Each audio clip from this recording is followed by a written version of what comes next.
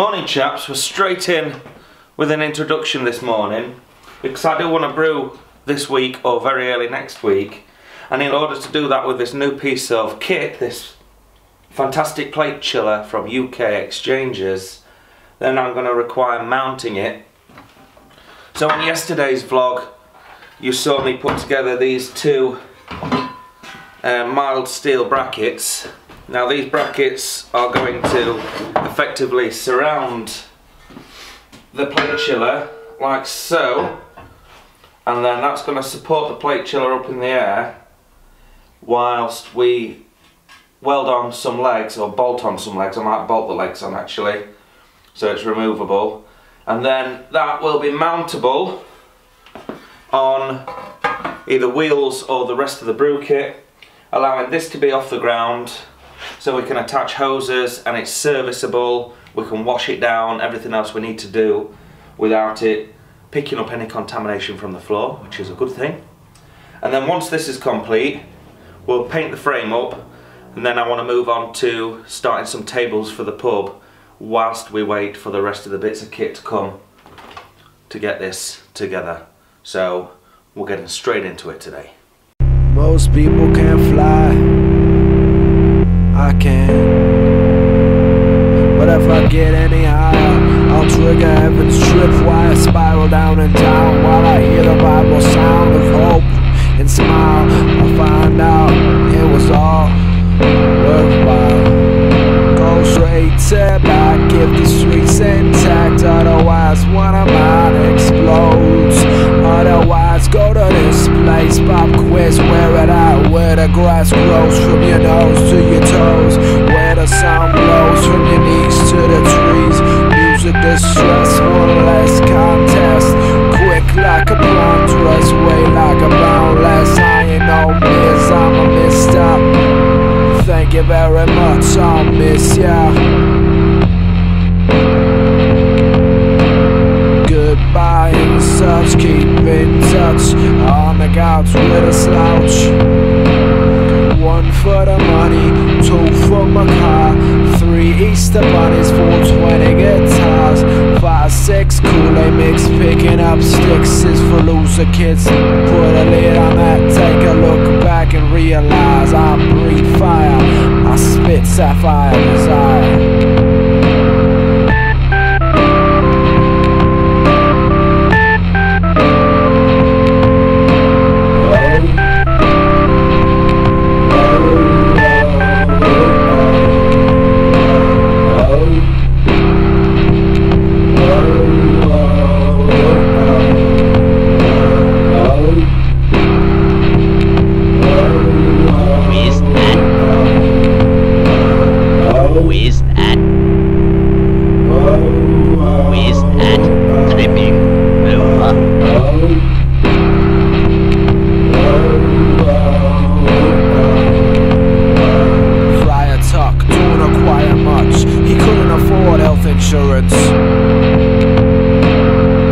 Took allegiance with an audience of a man who was brain sick, questing after a chick, robbing the rich to feed his itch. Selfishly one-handed, he brutally commanded the poor to break down doors, disrupt the already corrupt government, interrupt Prince John. He did nothing wrong, he was just along for the ride. He was a spectacle, he was Dr. Jekyll, robbing his own damn hide.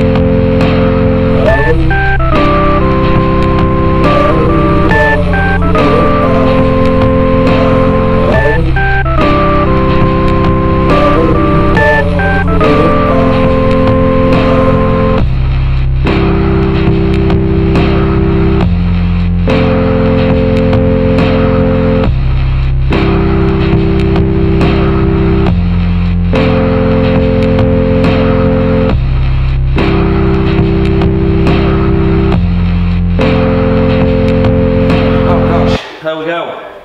So I managed to get one project almost completed. We just require some paint on the frame, and hey prestoids, we've actually got a friggin' support for the plate chiller. I'm really pleased with that.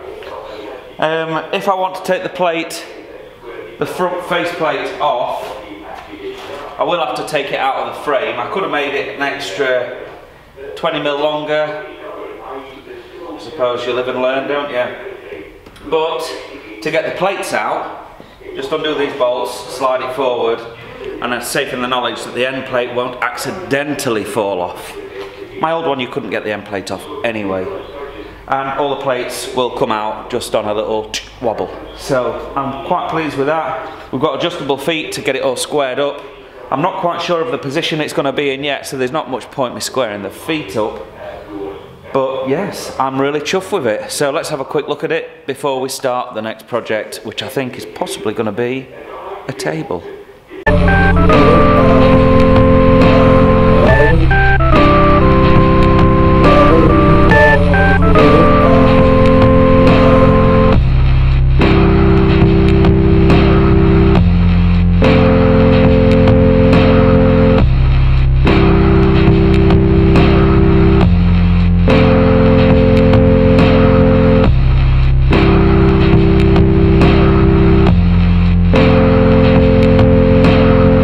So I've just spent 2 hours from about 12 till 2 sanding off the epoxy, or the leftover bits. So this is what we're left with. That was the one that looked like a rock pool, right? Now it looks black. But if we wet it, just a little bit of spittle, folks, it starts to open back up again. So I'm going to do a little test in an inconspicuous corner as to whether we can actually put polyurethane varnish onto this epoxy, and if indeed it reacts at all. Well, it's definitely made it clear again, which is a good thing. I'm just curious as to exactly what grit level we're going to have to take the polyurethane down to, the epoxy down to, in order to not see any scratches from the sanding. And we've just gone to a 120 here, so I'm kind of hoping that when that dries, I'll just show you, kind of hoping that when that dries, it stays as clear. I can see some scratches in there though, so we may have to come back to this. But in the meantime, I've started on one of the tables for the pub, which is going to be metal framed. So I'll take you to have a look at that. Jesus Christ, it's bright. Holy.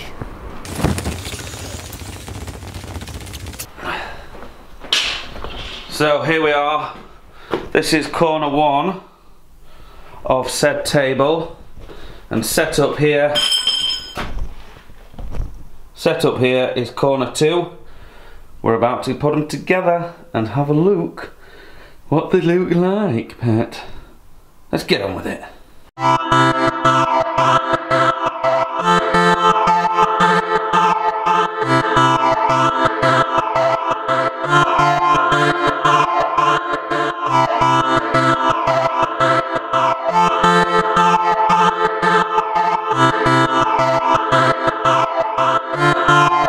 You can help influence the beat.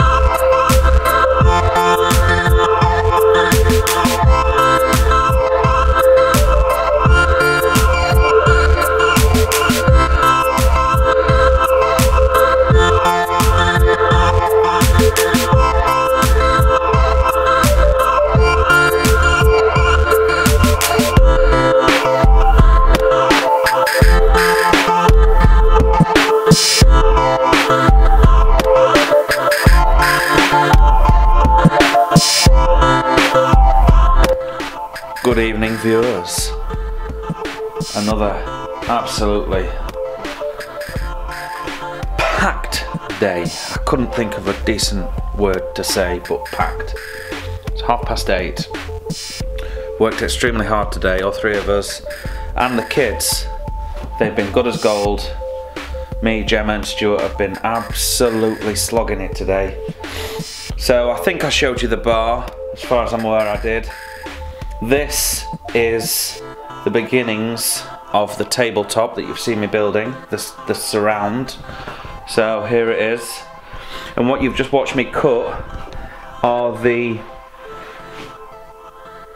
steel bolts that you saw me remove the zinc from this morning using the brick acid, which is muriatic acid or hydrochloric acid. Dirt cheap. Just soak your galvanized fittings in there and the acid will do the rest. I am actually partaking in a little bit of that acid, although this contains malic acid because it's cider. It's a bloody good cider. So as you can probably tell by my tone, I'm knackered now. 8:30, I have to go home, get showered and edit the vlog. God, honestly, if it weren't for you guys supporting me on Patreon, this would not be happening. There's no way I'd be able to do all this without getting some type of support for it. So thanks for that. I've also prepared the worktop here. Shall we go and have a look? I've just given it another coat of water-based polyurethane. As you can see, it's dark outside in the UK now. And here it is. I'm hoping the camera is going to pick this up. It's beautiful, isn't it? You see the shine on there? And using that sprayer, I think I've managed to not get any runs whatsoever.